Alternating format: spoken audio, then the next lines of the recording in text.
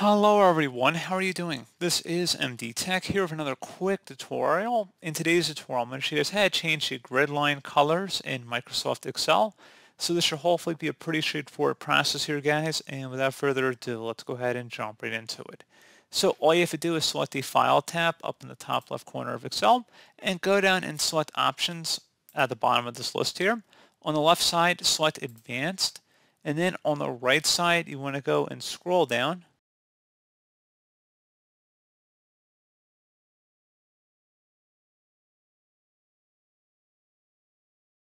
And then on the right side, you want to scroll down underneath where it says display options for this worksheet. So pretty close to the bottom. I think it's the fourth category from the bottom here. Versus grid line color. If you click on the drop down here, you can select a different color from the list and then you would select OK. And that's pretty much it. So as always, thank you guys for watching this brief tutorial. I do hope I was able to help you out, and I do look forward to catching you all in the next tutorial. Goodbye.